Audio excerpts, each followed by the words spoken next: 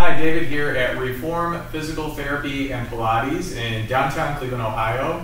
This week we've been talking about the iliocostalis lumborum, or it's one of our lumbar paraspinal or erector spinae muscles. Does a lot of trunk extension.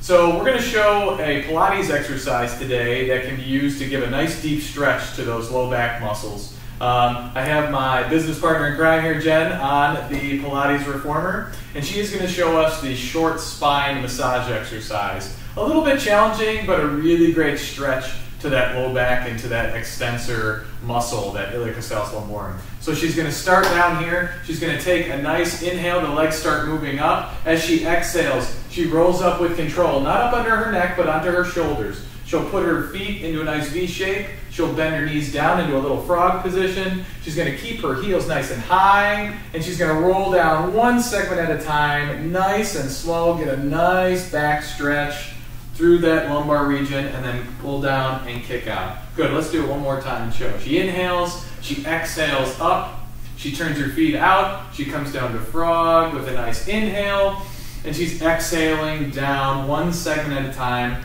really letting a nice low back stretch there. Good. We usually do 3 or 4 in a session with our feet in the straps, and doing that can really be a nice release and a nice stretch to that iliocostalis lumborum muscle. Thanks.